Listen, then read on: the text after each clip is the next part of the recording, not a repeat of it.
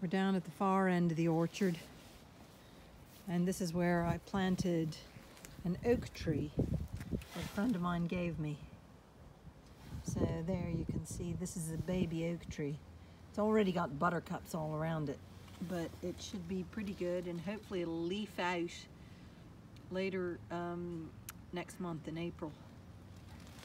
But this is basically to protect it from the sheep, is this triangle, so the sheep won't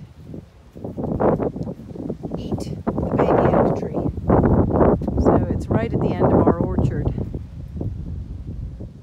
because I want to have mature trees around. Like here, we have a lot of mature trees. This tree here, really tall, big tree, is an elm tree. We have a whole series of elm trees, and that there is one that is alive and well. Well, every spring I wait and see if it leaves out or not, because it's a big, tall one. It's one of the biggest ones we have here. But hopefully the Dutch elm disease won't take its toll on this big, beautiful tree. They're very rare to find them that age in Ireland now because of the Dutch elm disease.